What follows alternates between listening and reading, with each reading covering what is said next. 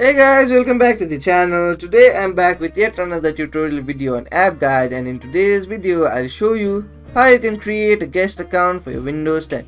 So you have a computer, but your computer is just not used by you. There are some other people in the house that use a computer. So you want to create a guest account for them so that they can use your computer freely and your files and folders are safe as well. But you can't figure out how you can do it. Watch this video till the end. It's a very simple process. It'll just take a few minutes for you to enable a guest account in your Windows 10. The first thing you want to do in order to create a guest account for your Windows 10 is go to your start menu. From your start menu, go into your settings. Once you go into your settings, you land on an interface like this. From here, what you want to do is choose the account section from your settings. So click on the account section.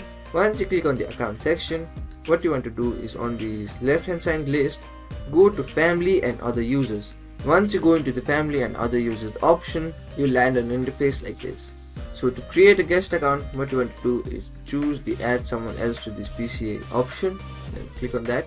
Once you click on that, what Microsoft will do is ask you to enter a Microsoft account so that they can create a profile for that user. To create a guest account, what you can do is tag, I don't have this person sign in information, so click on that. Once you do that, Microsoft will ask you to create an account. So from here, what you want to do is choose add the user without Microsoft account to create a guest account. Once you do that, so enter a name like family. Once you do that, you can enter a password to make it secure. If you don't want to do that, just click on the next button.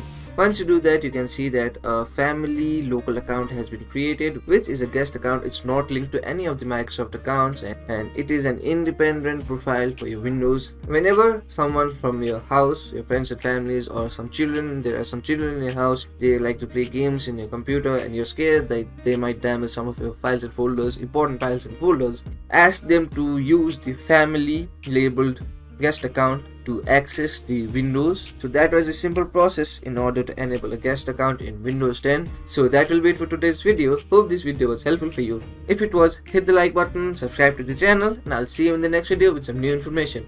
Goodbye.